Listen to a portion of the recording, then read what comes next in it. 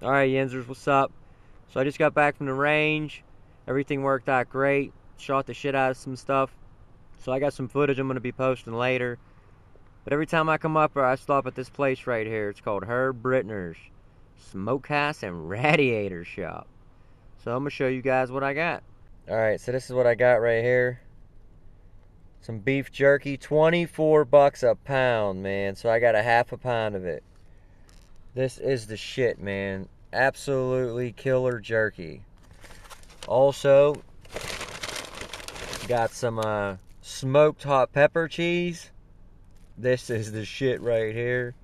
No doubt about it. And I got some smoked provolone. Some jerky goodness right there. You don't get that shit in no bag at the store, that's for sure. Some bomb ass jerky.